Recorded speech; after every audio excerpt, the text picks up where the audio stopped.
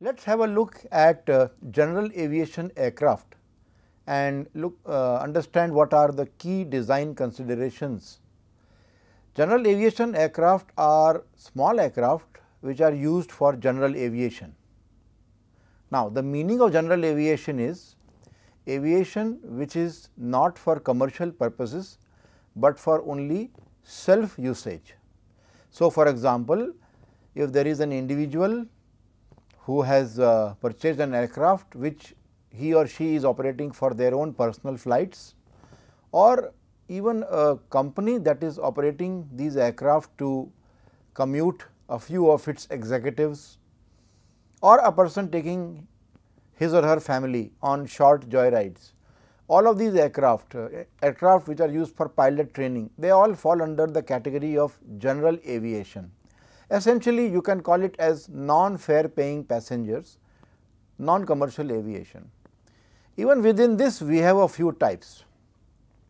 The first type is business jets, which, as the name suggests, are jet engined aircraft used for business purposes or used by businessmen.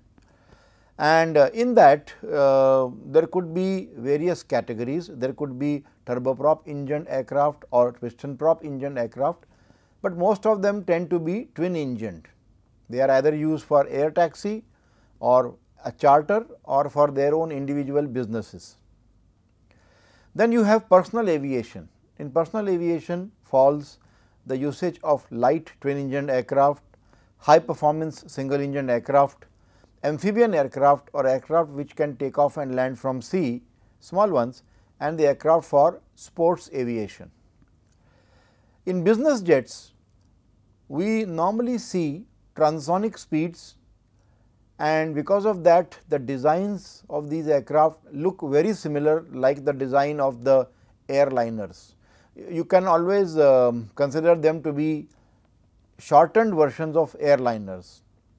For example, you can see this aircraft, the Gulfstream G650. It is a very popular aircraft used for business aviation. You can also have Citation, and even Boeing has come into this particular field in the form of Boeing business jets, which are essentially shortened or shrunk versions of their regional or small range transport aircraft.